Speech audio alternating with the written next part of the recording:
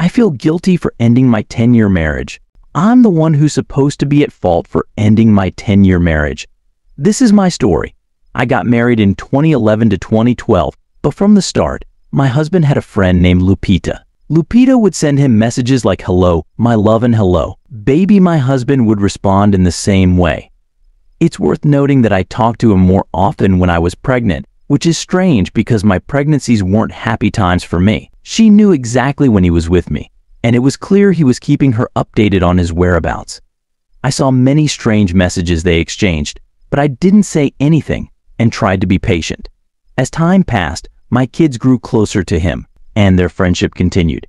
All I asked was for him to respect me, since no friend had ever spoken to me in such a way.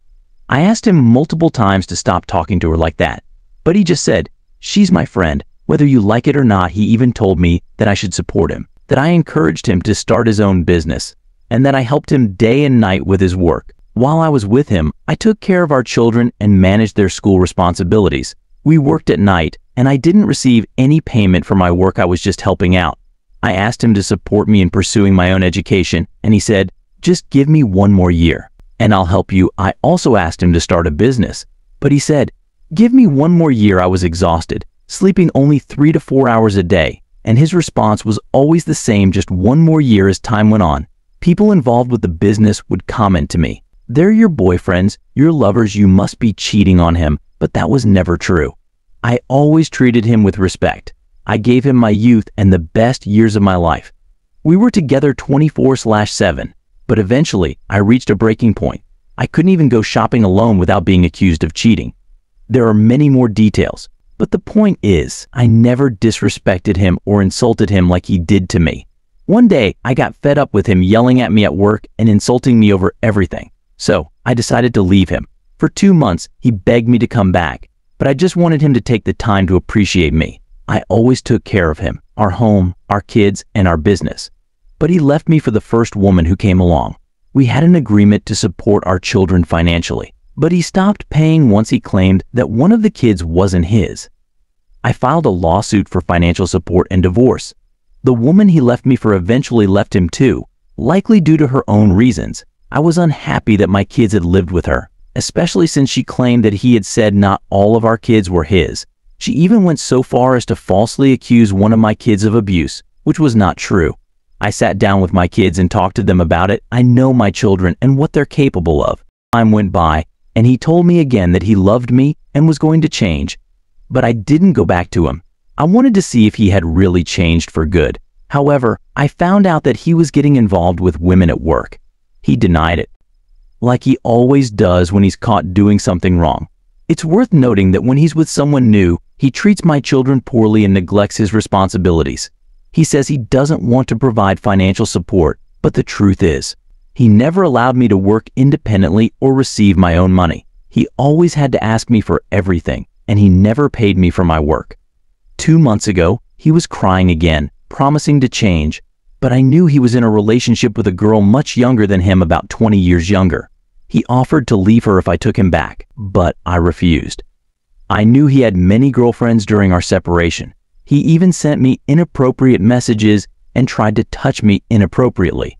Now, he's asking to be my lover, but of course I didn't accept. We've been separated for almost 2 years now. I've always told him, as long as you don't mistreat my children, neither you nor your partner, I won't say anything bad about you, but I warned him, if you touch them, you'll face the consequences. Our divorce is still not finalized because he keeps delaying it. He only wants to give a minimal amount of money, which is a fraction of what he earns weekly, less than 10% of his income. I have my own small business, and thankfully, it's doing well. But I continue to fight for what my children deserve. It's worth noting that he took my cars and properties, showing no concern for whether our children have enough food or if I have a vehicle to get around. Now, he wants to finalize the divorce, and I suspect his new partner might be pregnant. But that's not my concern, as the children aren't to blame for anything. Am I the villain for fighting for what's rightfully mine? Am I wrong for taking legal action against him? Am I wrong for prioritizing my children's well-being?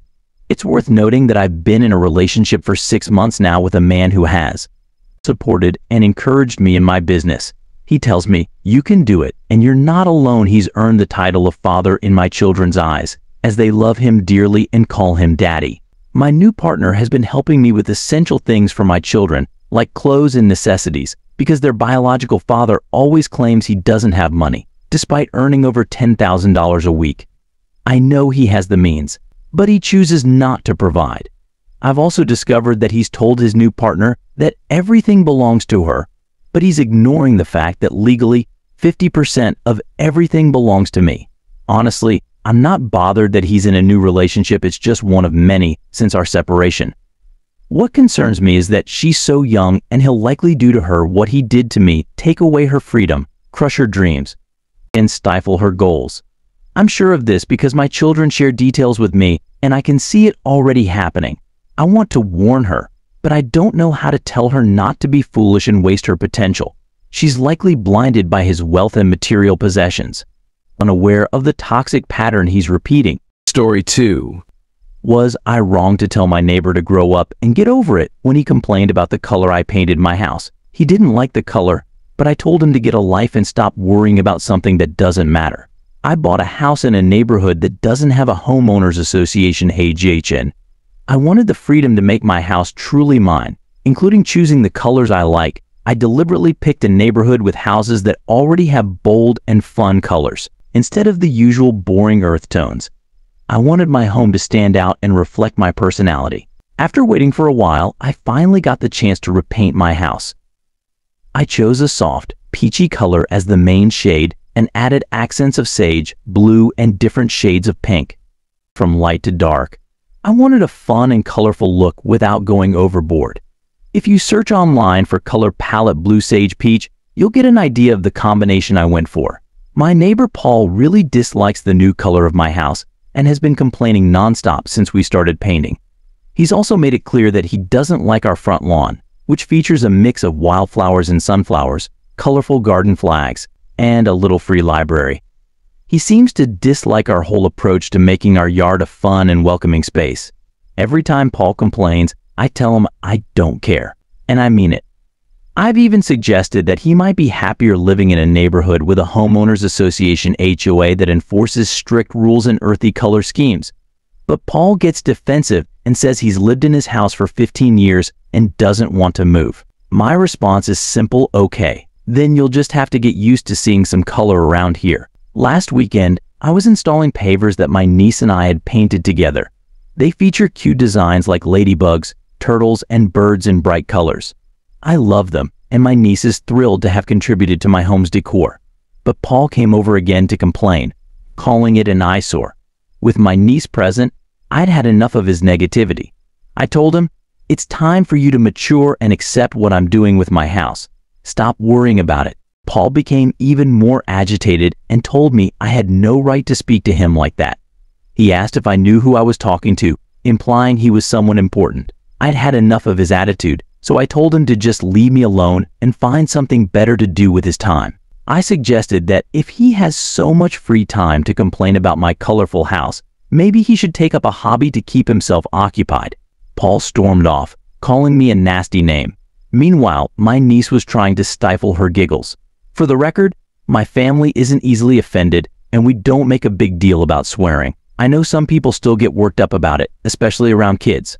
But my niece is 15 and I'm sure she's heard worse. We're a laid-back family and don't stress about that kind of thing.